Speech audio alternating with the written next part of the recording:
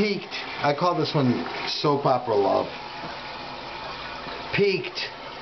The morning she moved out, I gave her back the photographs. Let this thing of ours become a distant memory. A top-notch beauty. She's sensuous, smart, thrifty, and disciplined in her work habits. But she does not keep her word. After our first year at a call to voicemail, she poured out her suffering heart and confessed that her boyfriend, he had physically abused her.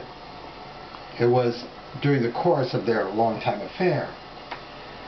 I remember Princess Diana explained that a third had spoiled her chance for a happy marriage.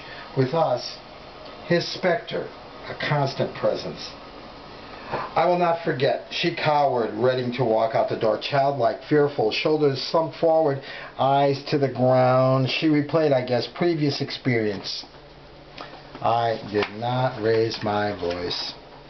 With that not revelation enough, she admitted shortly thereafter to eating disorder, a form of anorexia, she called it. So, at the root of our affair lay poor self-image, explaining both her being with me, a man twice her age, and that other 5-year romance with a beast, a criminal, whose coercive words and deeds proved his love was true. Later this week, from a spot above the head of our bed, I'll take down her grandfather's painting, a birthday gift from her to me. Icon-like, it portrays the infant Jesus, who is held in his mother Mary's arms. I'll return it with the Lord's Prayer, a hand-colored photocopy translated into Swedish Gothic script. We have it tacked on the wall. It occupies a space directly next to the refrigerator. Does she believe in God? I ask myself. It's early morning and I'm tired, yeah, but I would like to know. She's sick. She doesn't know what she believes. I have a big blank spot in my schedule. I feel bad all the time. I don't know what to do. What am I without her, I wonder? Can't I mean, is there any way I could make her better? I feel like shit. I want to get up from the keyboard and go into the kitchen and weep. I may never speak to her again. I'd love to sleep with her. Hoped she would stand next to me, become a loving companion, a wife. Instead, I got her boasts, sadly pyrrhic confidences about her imminent victory. She vanquishes the ghost of her former lover.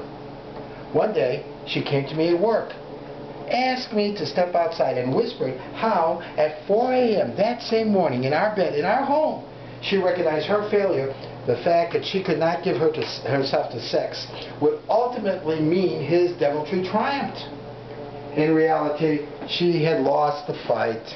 The beast was ascendant. He stood beside our bed. But now a fool is talking. I'm the one, screw loose, who hoped we might write love songs, which themselves become legend, who wish the kind of love no restriction, limbs askew, monkey love. She and I, bound up in passion limitless, a universe, a thrilling heaven, like some Islamic vision whose paradise has eternal physical bliss. By God, give it over to this physical ecstasy, that happiness and children be our bounty, that we might enjoy peace, and our love attains power of example. It brings to no sure light for the ages. No intimacy resisted. She lives in drama, where a terrible wound reopens. Finelli's, dojos, and the tavern on 18th Street. Each is seen time and time again. She enjoys the nightmare theatrics. She eschews healthy flesh. The pain of the past captivates her soul. I am afraid the demon drives her. And now, when all is said and done, he alone is her dream lover.